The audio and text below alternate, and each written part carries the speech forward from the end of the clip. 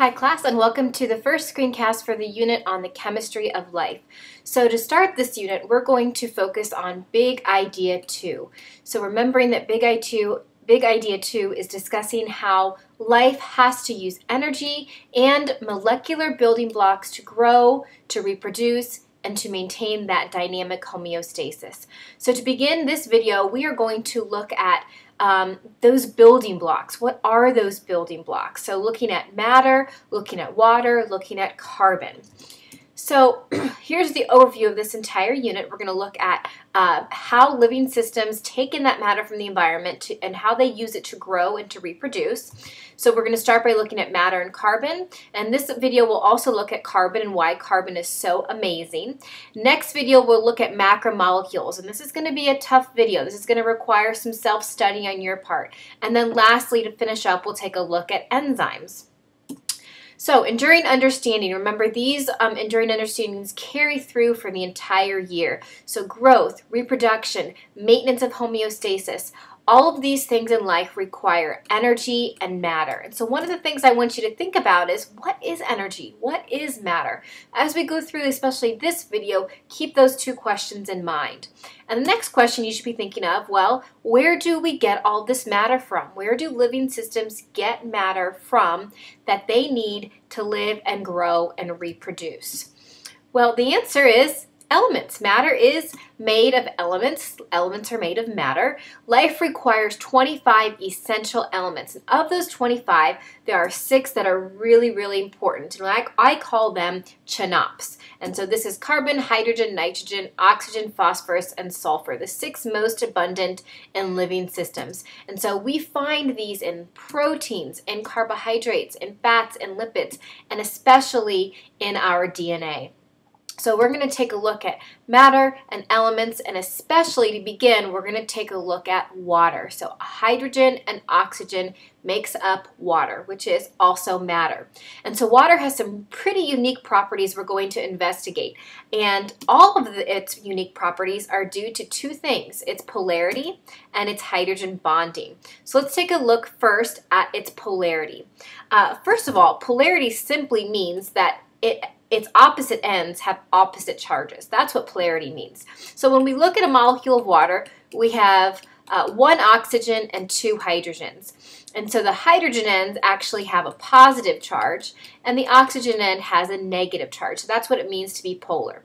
And the reason why it's like this is because oxygen really likes electrons. It's electronegative. So it pulls electrons towards itself, and as it does that, it gets that negative charge from the electron. So it therefore has this negative partial charge, which is then leaving the hydrogens with more of a positive charge. So it's all due to oxygen's high electronegativity, which makes one water molecule a very polar molecule. Another way to look at it is in this diagram here. So here's all the electrons. Oxygen is pulling those electrons towards itself, and so the hydrogens are left with the positive charge and the oxygen with a negative.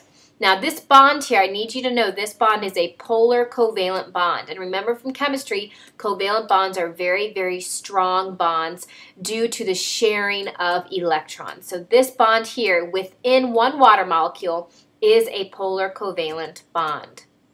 The other really unique property of water is hydrogen bonding. Because of its polarity, when we get more than one water molecule together, we have the negative oxygen from one water molecule attracted to the opposite charge of a hydrogen in the other water molecule. So a negative is attracted to a positive. And so the bond that forms then is called a hydrogen bond. So a hydrogen bond is simply a bond between hydrogen and another more electronegative atom, like oxygen or like a nitrogen or a sulfur. So these are all hydrogen bonds. But remember, this bond here is a polar covalent bond. So polarity and hydrogen bonds are going to play a huge role in all the things that water does for life. And so when we think about water and all the amazing things that water does for life, the idea of emergent properties comes into play. Maybe you've never heard of emergent properties, so I'm going to introduce it to you. These are novel properties or new original properties that arise due to arrangements and interactions of lower levels, but that aren't necessarily there at those lower levels. The best way to explain it is through an example. So our brain, right, our bodies have thoughts and memories and feelings and emotions. So these are considered emergent properties of the complex network interaction of our nerve cells. But our individual nerve cells certainly don't have thoughts or memories, do they? So these arise as a consequence of that interaction. So that those are called emergent properties. And so one water molecule does not have all of the properties of water molecules combined together. So these would be considered emergent properties of water. And I want you to think about and write down in your notes, can you come up with one other emergent property that you can think of in life, maybe from your summer assignment on the evolution unit, something that is coming about at higher levels but is not necessarily there at the lower levels, like the interactions of water molecules.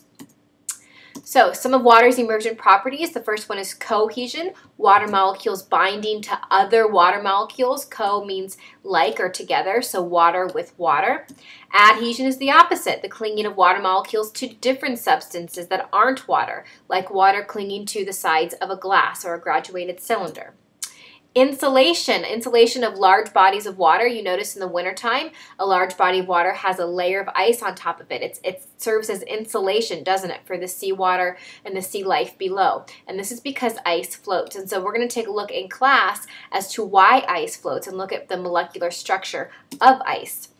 And the last emergent property of water is that it is a universal solvent. It is the best solvent. It can dissolve so many different types of solutes, and it dissolves polar compounds the most easily because it itself is polar, and like dissolves like. I'm sure you've heard that saying before. So all of these emergent properties are due to polarity and hydrogen bonding. And so in class, we're going to take a look at these properties in depth more and think about what do all of these have to do with the maintenance of life. So we're going to apply these to plants, to animals, to bacteria, to any other form of life you can think of, and we're going to apply these concepts to them. So now let's move on to another type of matter besides hydrogen and oxygen and water, and we're going to look at carbon. And carbon is really, really cool, and I'm going to tell you why.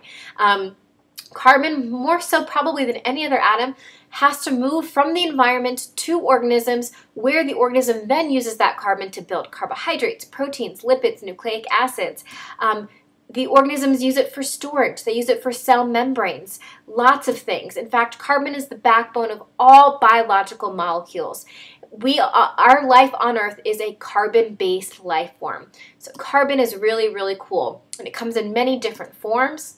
And we are sort of studying organic chemistry. Organic chemistry simply means the study of carbon compounds. So if you consider something organic, that simply means that it's carbon-based. So why? Why is carbon so cool? Well, the real reason is because of its electron configuration. It has 4 valence electrons, which remember from chemistry means those outer shell electrons. So there are those 4 electrons. Because of that, it can bond with up to 4 other atoms here and here and here and here. And so this can lead to a huge diversity of shapes and sizes and configurations. We can have lots of branching. So this is an example of a carbohydrate. We can have rings form. So this is an example of a nitrogenous base of a nucleic acid. They are available in proteins. We've got double bonds forming. We can have hydrocarbons and lipids. So long chains of carbon-hydrogen bonds or carbon-carbon bonds. So very, very interesting shapes and sizes for carbon-based molecules. Now, another really important thing about carbon-based molecules is that we can look off of here, coming off of all of these carbon bonds, we've got different sort of side chains, don't we? Well, these are called functional groups. And so the next couple slides, I apologize, they're going to be kind of boring, but we need to learn the different functional groups of organic molecules.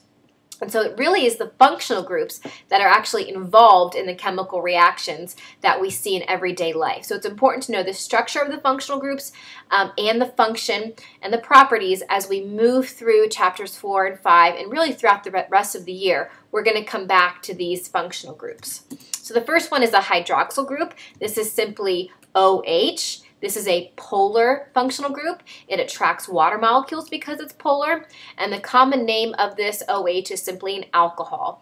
And so a lot of the molecules that have a hydroxyl or OH in them end in OL for alcohol.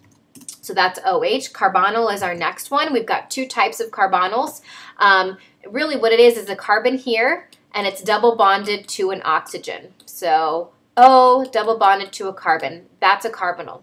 And it can happen inside of a chain. So all of these guys here are C's. Or it could happen at the end of a chain. Okay, so when it's in the middle, it's called a ketone. When it's on the end, it's called an aldehyde. But either way, it's a carbon double bonded to an oxygen. Next, kind of similar, is a carboxyl. So this is a carbon double bonded to an oxygen and at the same time to a hydroxyl. So this whole thing is a carboxyl functional group. It's acidic because what can happen is it can donate this hydrogen. And remember from chemistry, an acid is something that donates a hydrogen. So when it donates a hydrogen, it then gets a negative charge, and the hydrogen is out here on its own. So carboxyls are always acidic.